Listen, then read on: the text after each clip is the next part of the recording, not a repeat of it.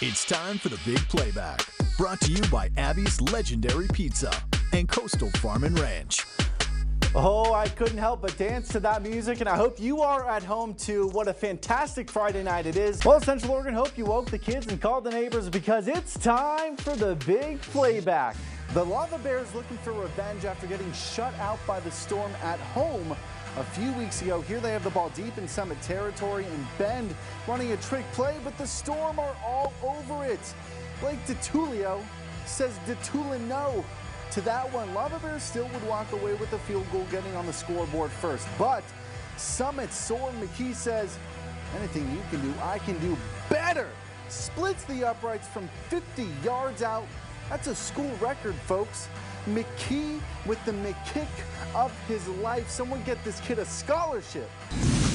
And speaking of high notes, check out last night's national anthem before the boys game, performed by none other than Nate Headband Kohler in his jersey, no less. Let's listen in. That is fantastic. Headband Kohler turning into Hendrix Kohler. Well done, Nate. Unfortunately, though, the Storm were the ones rocking and rolling all night long. Caden Harris with the monster slam, taking flight on a Friday night. Telling me it was one of the most bizarre experiences he has ever seen, because typically for these Bend Summit games, what do you have, Lee? You have thousands of people, not just in the stands, but lining up around the entire track. Most games were a defensive struggle, several turnovers, and low-scoring contests. But Alec, this week, I watched that narrative change right before my eyes. He's always giving Bend the energy boost they need from the sidelines. Well, last night, Cameron got his turn to shine in the spotlight, and of course, he made it count. Yeah!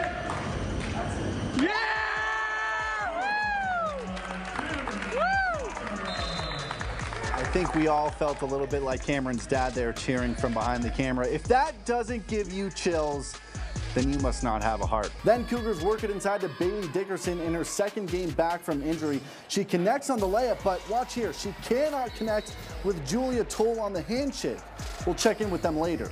Liliana Overcash is all over the inbounds pass here. We're gonna fast forward a bit to see how this play ends, and this time it's Dickerson who feeds Toll the ball.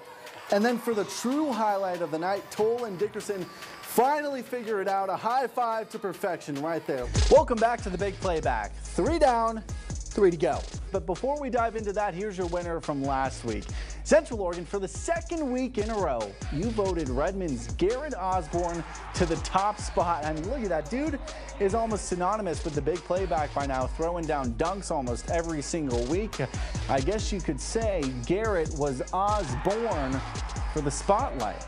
And for the best part of the night, let's take a trip into the gold mine for your top plays from week 1. Boy, does it feel good to say that again. Up first, you guessed it, Culver's Logan Macy doing everything that he can to make something out of nothing here. Then from the same game, same team in fact, Summit's Julian Mora. Oh no, he didn't.